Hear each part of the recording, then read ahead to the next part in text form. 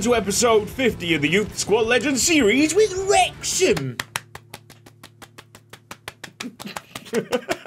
Hey, we're in a better headspace today. Becca is making some kind of positive progress. There is still a long way to go. She's still in intensive care. It's been well over 2 weeks now. But I shall take what we have at this moment. It's definitely better than the situation over the weekend, for sure. And that positivity will power me through this episode. All your well wishes have been wonderful. The many people that have been helping me out on the super chats, thank you ever so much. The train costs in the UK are astronomical, and they've been eating into my savings. So you really have made a difference just to slow down that process. Prior to hitting the fan in my life, we did invest £20 million into our youth academy. It was going to be a very complex system that I can't really plunge time into right now for obvious reasons. So we've simplified what's been done with the £20 million, and here's Posh Cutsy to explain it. Hello there, Posh Cutsy here. How are you doing? It's been a long time since I've spoken. I've completely forgot my accent. It's fine. It'll come back eventually. So, with the £20 million, we heavily invested in youth recruitment. And we've got a whole wave of new Wrexham talent that will be dubbed the class of 2027. So, go into your scout reports and salivate. Okay? Toodles! So we got a whole smorgasbord of talent. Let's go to Andreas Pon first. He's picked up Nino Vuk from Slovenia, left midfielder. Slovenia was a country requested by one of our Patreons. Danny, that's for you, mate. Then Welshman Kieran Bamford with final find Azulbek Smatov. I don't think we've ever had a person from Kyrgyzstan before, so there's a first. Get them all signed in. 2.4 million, 2.2 million, £4 million for the Kyrgyzstan lad. Then he gets to the big boys. Let's have a look at Rolly Sepp's scout report first. Well, we got 6 players. Bolivian Rodrigo Titarico. Great name, great name, great name. Centre forward, 5'11", £2.3 million valuation. Malawian Peter Kalua, 15-year-old, 6'2" centre-back. Cheers, lads. Another incredible name, the Zambian Golden Socko. Bring him in. How about Ugandan Rogers Mayanja? No problem, mate. 1.2 million is the lowest valuation so far. And then a couple of Welshmen to end off this scout report. We got Evan Huxley with insane physicals, and Brett Keddle, who on the face of it doesn't exactly look as good as Evan Huxley. But we shall see. Huxley, £4.1 million worth. That is silly, silly, silly. Now, I wanted to make sure that we brought in a couple of youth goalkeepers. Lloyd Collo, 6'6", Welshman. And Gary Kinsley, also a Welshman, at 6'3". Tony Pritchard was not done there, though. Gavin Leasley from the Turk and Caicos Islands only got a £650,000 valuation. Well, we can quickly change his position to rectify that. Another homegrown lad, Nick Scantleberry, central defensive midfielder, 5'11", Peruvian Waldir Carranza, looking beefy, amazing physicals on him. Midfielder Samuel Solis, Mexican, £2 million worth. And finally, quite a small centre-back here, £3.5 million value on Patrick Mbia Kamana, another player to help out with the homegrown registration. We can recall all the scouts. I think that'll be it for the scouts now. No more action for these guys. They've done fantastic through the series. So this is what £20 million will get you. An incredibly talented youth academy. Who's gonna break through into that first team? We did something very similar last series, I think, and very few even touched the first team, even skimmed the surface. So even though these guys have got decent overall, they are in for a massive challenge to displace what are really well-known names now in the Wrexham squad. I'm taking a liking to Huxley, man. 91 physicals, and he could have upwards of 6 play styles. We know that this Patrick and Mbia Kamana has got at least 4 play styles attached, so I think they'll be the first couple that we promote. Because, you know, it's not about overall, man.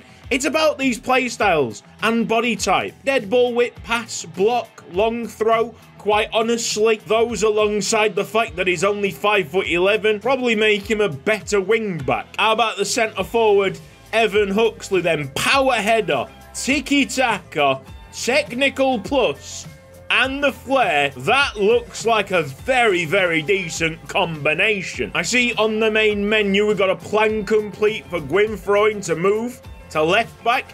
His overall stays the same at 68. And now it's Alan Richards' turn from left back to left winger, 72 overall. Now on to our first match of the episode against high-flying Sheffield United, playing wing play football. Pre-match report have them in a 5-3-2 holding. 4-star quality. They might not have the play styles fixed, but they'll start off firm favourites. It's much nicer playing FIFA when you're not completely depressed. It's a great standing tackle by Keone Sola to start us off with. Cheers, Lestoza, Huxley getting involved. It's Thomas Midfield. Oh!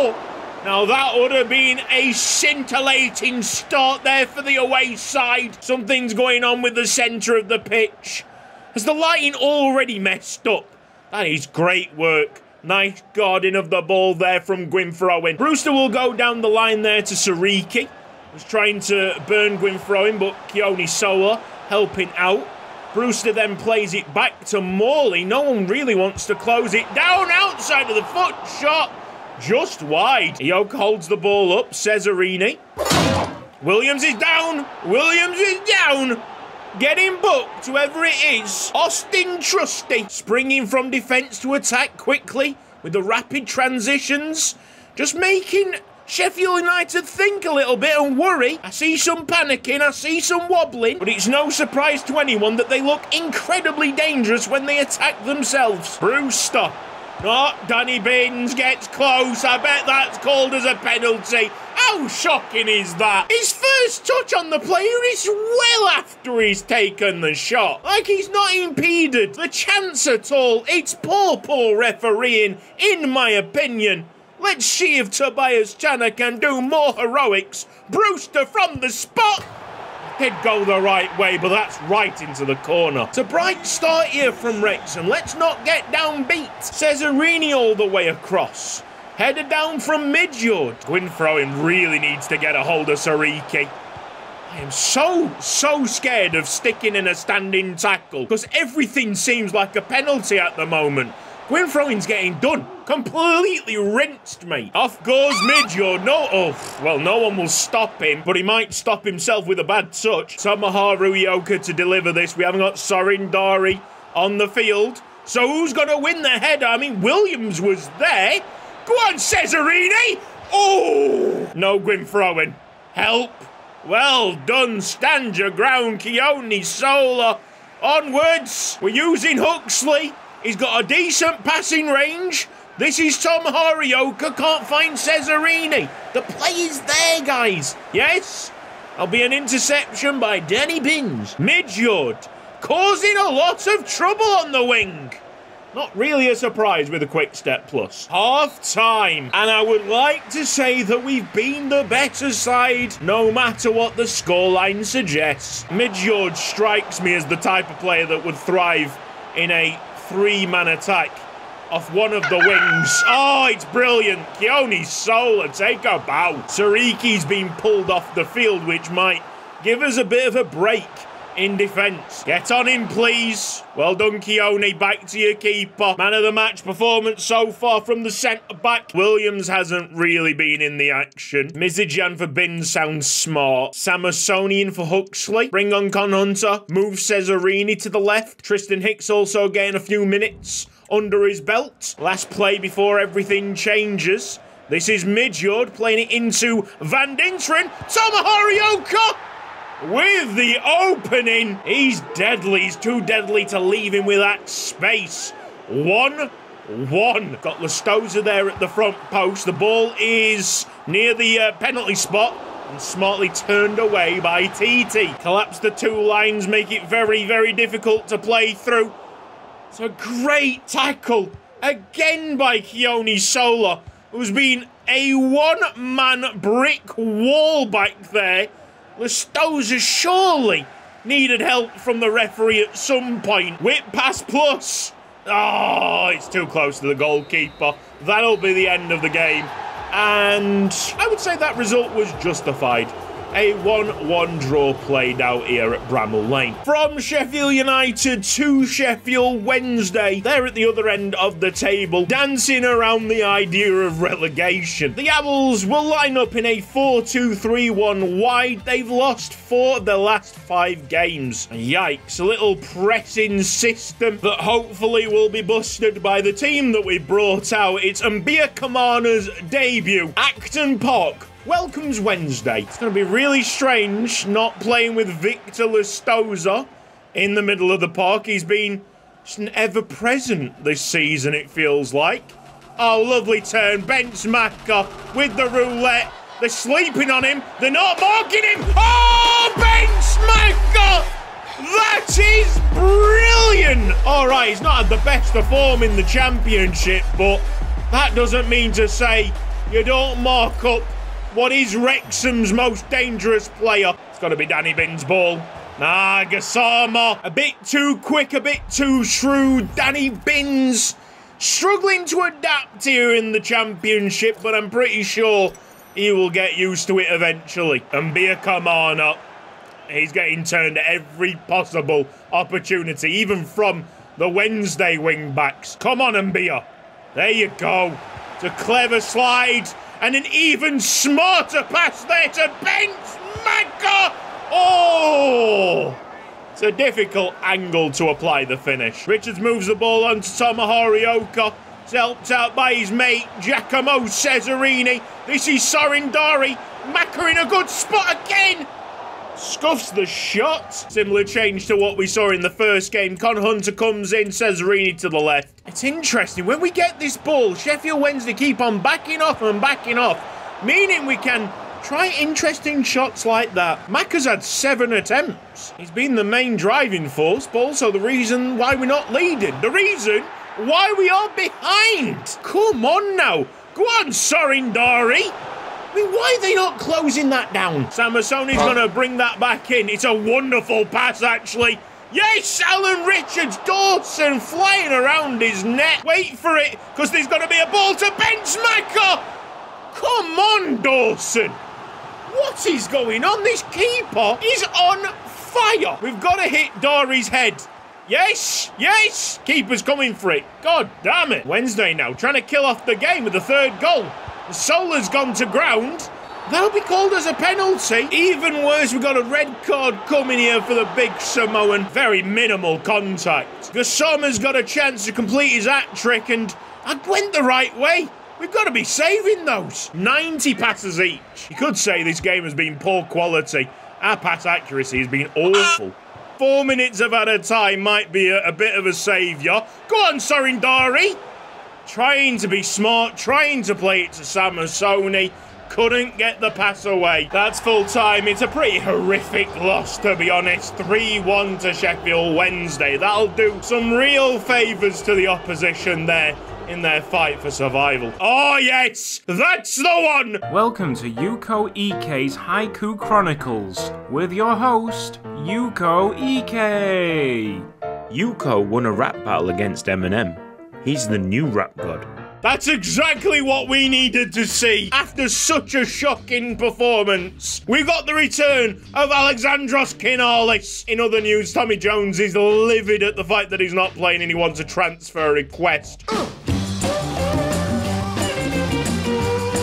We've had a couple of weeks rest. We're 13th place. We're up against 12th place. Stoke City got the exact same points as us at this stage of the season. 15 games played, 20 points each. Battle of mid. They've only won 1 game in the last 5. 5-3-2 holding formation. Pressing style again. I haven't been doing the training sessions, which might have been hindering me, to be honest. Can Kinalis, 62 overall, has been out of the game for 7-8 months. Bring all the calmness and the quality that we saw in League One to the Championship. Him and Victor Lustosa could be a mad pairing in the middle. Right, the game's telling me that he can't start. But you know full well, as soon as the kickoff's underway, I'm making that substitution. Mizidjan's in for Solar. Are we going to see something magical? Canales come back as soon as we whack this ball out of play. Here is Alexandros Canales, the player that revolutionised the Wrexham central defensive midfield position so much that we had a complete overhaul in that spot through the summer to try and replicate what he can do for this team. I feel like we've played well enough to ask for some kind of victory. Certainly played worse at times and come away with more wins. Canales with an opening! Oh! The strong Wrexham start continues. Dari into Ioka with a long shot. This is Benzemaker, surely flagged. Not offside. Benzemaker dancing. Ah, it's another brilliant goal by Magic Maka. That's factually accurate. Is he finally getting to the level required to make stuff happen here in the second tier? Everything so far has been neatly dealt with, and we've still got that pungency ourselves up front.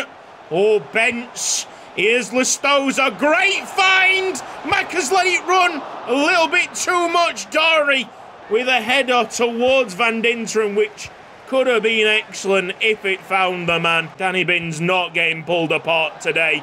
Here's Thompson, back heel. I mean, there's space there that Berger will deliver delectably. Fried onions, cheese and the lot. Really good, Danny. Stand up strong, my guy, and play the ball here to Zviro Van Dinteren. Seems like Stoke got a 2 against 1. Berger for his second. That's better by Danny Binns. It just helps when there's no flailing legs. Yes, Danny! Here's Canales. Lovely find. Now then, it's Zviro Van Dinteren. Maybe play the ball into Sorin Dari. Another inside zonal run from Benzemaker. Oh. Come on, where's the winner? It's another tackle by Danny Binns. Here's Van Dinteren playing it up to Sorin Dari. Tomohiro Ryoka's got free, so it's just spreading up that Stoke City defence. There you go. 2-1 to the Welsh side. Tomohiro Ryoka's in the goals this episode. Get some fresh legs in and take the 3 points. Take the 2-1 victory. Free kicks getting into the box. That'll be TT's. He can run down the time. You love to see it. He's even tried to set off for the centre circle. We got a victory, and we got a big smile on the face. Early doors offer here from Bayern Munich for Patrick Mbia Kamana. With him being so new, I'm just trying to, like, hold out for £6 million. There's no way they're going to say yes to it. Oh, they have said yes to it. Right then, so they were trying not to budget 4 million. They pushed it up to 4.5. Wow, that is a big jump. Whatever. I mean, he didn't seem like the type of player that would do well at Wrexham anyway, so let's just crack on with it. Oh, the next episode will be good. First match against 4th place Crystal Palace. If you've been closely following this series, you'll know that Palace have got one of our ex-players, right winger Rodrigo Rojas, at 74 overall. He failed to impress us here, but Crystal Palace absolutely adore him, so let's see if he's gonna tear us apart. This has been Cutsy. Thank you ever so much for watching this episode of Youth Squad Legends. I know that the recent videos have been trimmed down. I can only apologise. I know I don't need to apologise because I'm sure everybody who watches this understands where the priorities are at the moment. Please know that I am trying to fight on both fronts. I am trying to be there, be words of encouragement to my girlfriend as she hopefully recovers, and also be back home in Sheffield trying to entertain the masses. It's tough and it's exhausting, but my mind won't rest, and I think things won't get back to normal until she's out of intensive care. Hopefully that's sooner rather than later. Yeah, thanks once again to the people who've been sending super chats, the people who've been sticking around on Patreon, helping me out. I need stuff like that at the moment. I can't lie, my financial situation is going down the drain very quickly, but it's going down for the right reasons. I'll see you next time. Take care. Bye-bye.